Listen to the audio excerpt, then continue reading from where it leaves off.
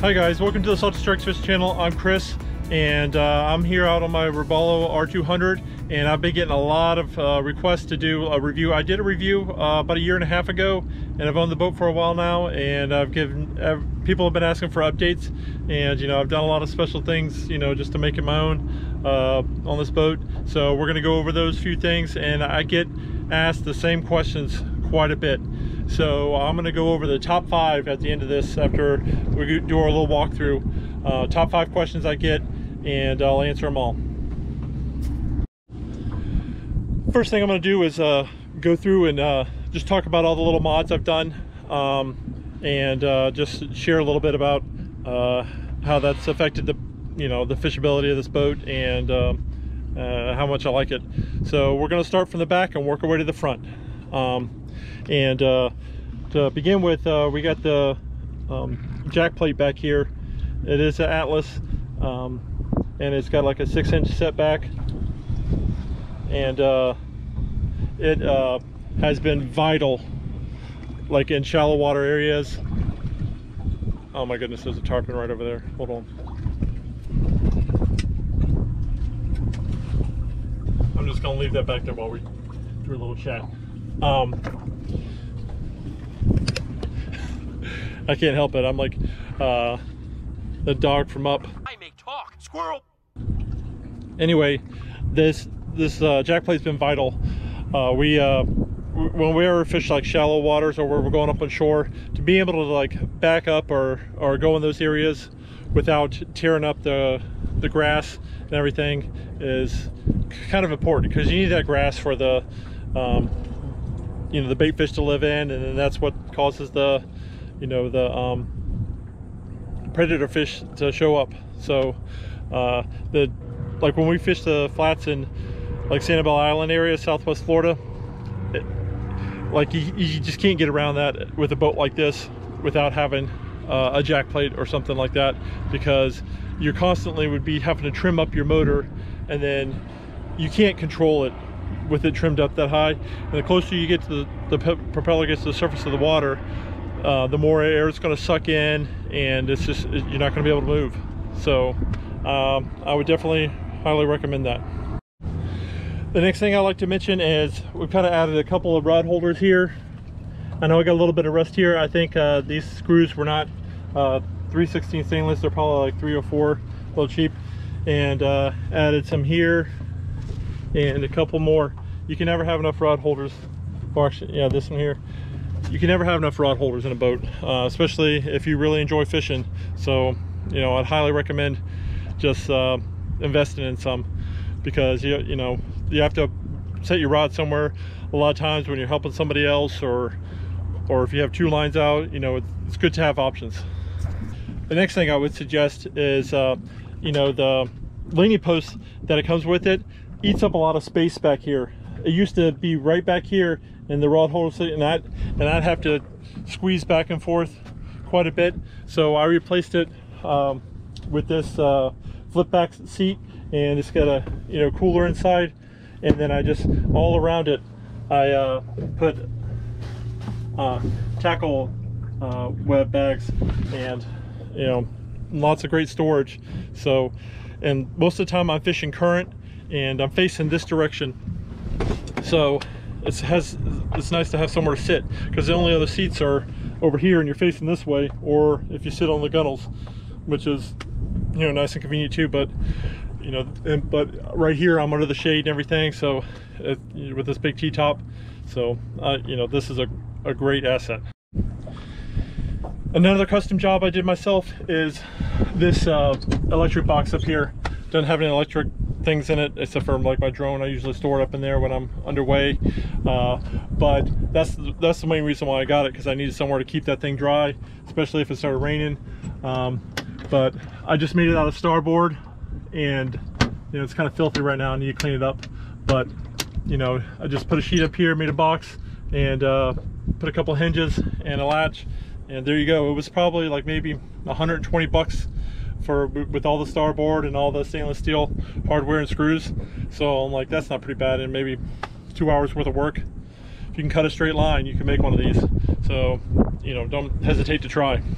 Another thing that I did custom in here too is I replaced all the gunnel rod holders with PVC that go all the way through.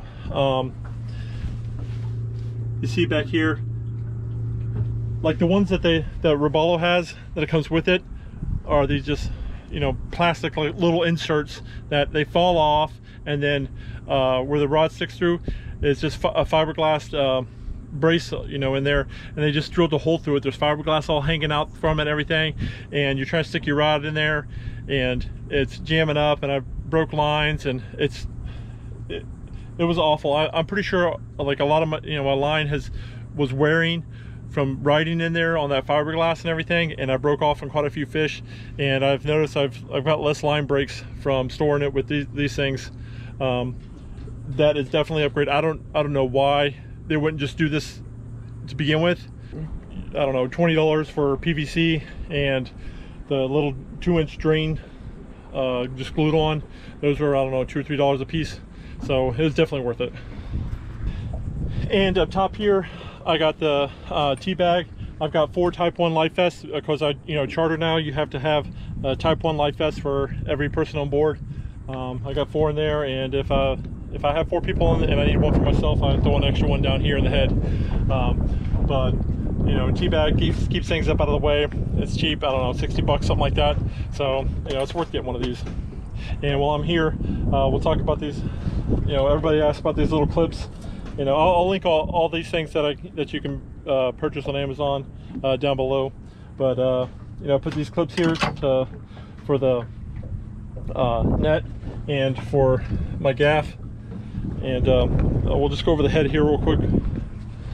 You know, we got the head down there. I got my single lithium ion battery down below, 36 volt for my trolling motor.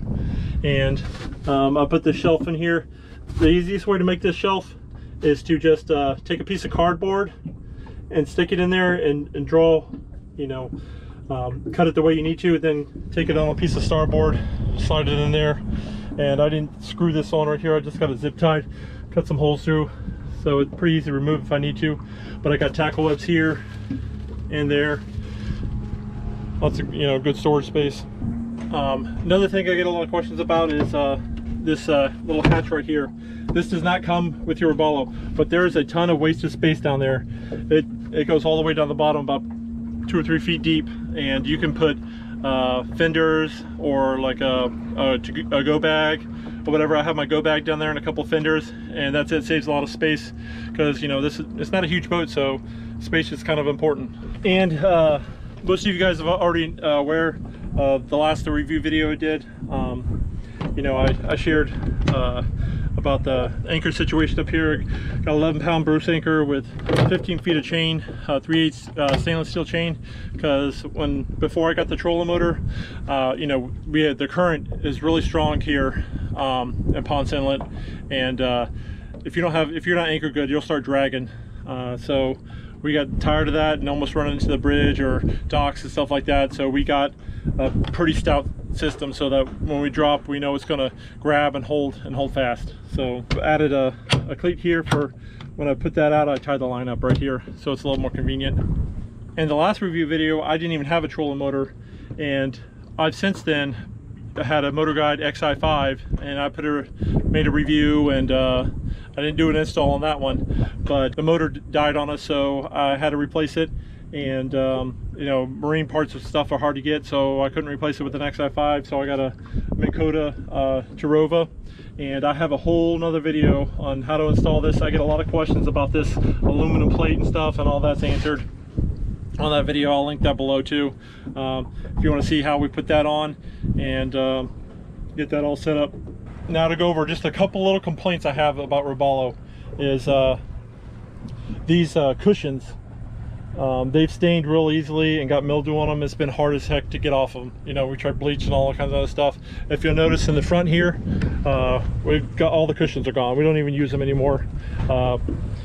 They, you know, they're kind of pointless. They got dirty and filthy and nasty, and we just cannot keep them clean. I know my wife's been looking on the, you know, the Facebook page and stuff like that. I guess a lot of people have been having issues with that, but we really don't, you know, lounge around up here much. You know, we do a lot of fishing, so they're not really that important to us. So we just got rid of them so we don't have to keep them clean. One of these covers did fall off and it does not want to stay back on. I'll find a new way to secure that for that speaker. That's a issue I've had, not a huge thing, but there are a few things that I do have a little bit of complaints about, just like little things. Like these screws, these are screwed in, these are not bolts. And same thing with the like the seats and stuff. These are screws, not bolted down, so they come loose occasionally, and you have to go back and tighten them down a little bit. Those are really the only places I've had issue with that, but you know, small things. If you have any questions about anything I've kind of gone over here, just leave them in the comment section below, and I usually get to them, so you know, just leave them down there and we'll take care of you. All right guys, now we're going to get to top 5 questions I get about this R200. It is powered by Yamaha 150, and the coming in number 5 is, how fast does this thing go? All right, well, if it's completely calm and I got the wind at my back, I can go about 42 miles an hour. And people ask if adding the jack plate influenced the speed at all. I don't think there's a real big difference. Maybe a mile, 1 mile per hour loss, if that. So that's full throttle, 5,500 RPMs. You know, wind at my back, completely calm, 42 miles an hour is top, and I don't really care to go much faster than that in this boat. Number 4, what kind of fuel economy do I get in this thing? Going about 3,000 RPMs, I'm doing about 10 gallons an hour, and about I think at 5,500 RPMs, which is about max, I'm sucking down about 16.5 gallons per hour. Honestly, that's what I kind of go by. I'm like, if I take a half hour out and I'm sucking down 16.5 gallons an hour, I know I've gone through about a little over 8 gallons in a half hour. Well, number 3, what would be my first upgrade? Trolling motor. Definitely trolling motor. If you're a fisherman, get a trolling motor. Throw an anchor, especially offshore and everything, and dragging it up and down, and even inshore, man, it saves you so much trouble. Get a trolling motor, get one. Don't get as much power as you need, get more power. Better to have more than not enough, especially if the current starts whipping or the wind. You want something to hold you in place, and you want a good battery system that's going to take care of you too. And I'm going to do a review of the XI5 and the Minn Kota later, so I'll give a talk about the ups and downs of both those, so look forward to those in the future. All right, coming in at number 2, how far can I take this boat offshore? I get asked that a lot, and it will go until it runs out of gas. That's the simple answer. The difficult answer is it all depends on your comfortability when you get out there. You got to remember, if you go 30 miles out and you're going at 30 miles an hour and it's pretty calm, it took you an hour to get out there. Let's say that the weather picks up, it gets choppy, and you can only go 15 back. It's going to take you 2 hours to get back. So you just got to factor that in. It will cut through small chop pretty good, but anything over like 2-foot waves at more than like 10-second intervals, it'll slow you down quite a bit. I really pick my days when I go offshore. It's not just any weather kind of boat offshore. It is only like just under 21 feet long, and it's about 8 foot wide. It's got an 18-degree dead rise, which is moderate. So it does get me out there. I take it offshore all the time. I think the farthest I've ever gone offshore is about 25 miles. I've never really cared to go farther than that, but like I said, it'll go till you run out of gas. It's all about your comfortability. I always suggest having an EPIRB. I suggest having a handheld radio, not just the one that's in your console, because like if your boat goes down, your radio goes with it. So if you do have one in your console, always have a backup radio too. So it's just you got to mind the weather. You got to know what you're comfortable with, and don't push it. All right, and the number 1 question I get is, would I buy another Robalo or like R200? And the answer is yes and no. When we bought this thing, Kim didn't fish, and I was the only one that fished, and so she hung out on the front, which, you know, it's kind of like a reverse mullet. It's party in the front, business in the back. You know, we do all our fishing, doing all my fishing back here, and she would just hang out and chill out in the front. And then she started fishing, and it became just, once she got hooked, it became just a fishing boat. That's what we do, and we don't really lounge around anymore. We come out and we fish. Especially if you want to subscribe and follow along on our fishing adventures, you know, we'd appreciate it, and you know, glad to have you. But so yeah, it's a good boat, it's solid, it's a good sturdy boat. You know, there are those little finishing things like using screws where they probably should have used bolts. The upholstery, they could have done a little bit better job with that, but you know, some of that's just nitpicking. But for the price, it's a good solid boat.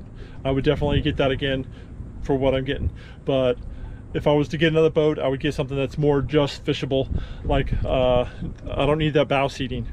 I just need, you know, more just open cockpits, and it'd be nice if like some of the storage and icebox were in the floors. Be a little easier for fishability reasons.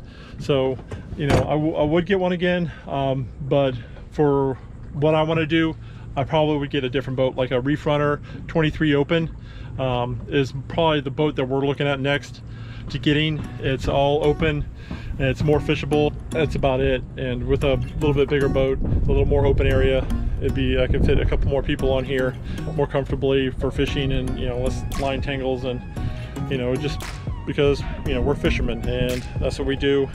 We don't hang out at the sandbar really. We take Lily out there to run around, but that's about it. So that's going to wrap things up. Thanks for sticking around for that review. I hope you found it useful, and if you have any questions, leave them in the comment section below. And if you haven't subscribed yet, click subscribe and watch all our fishing adventures.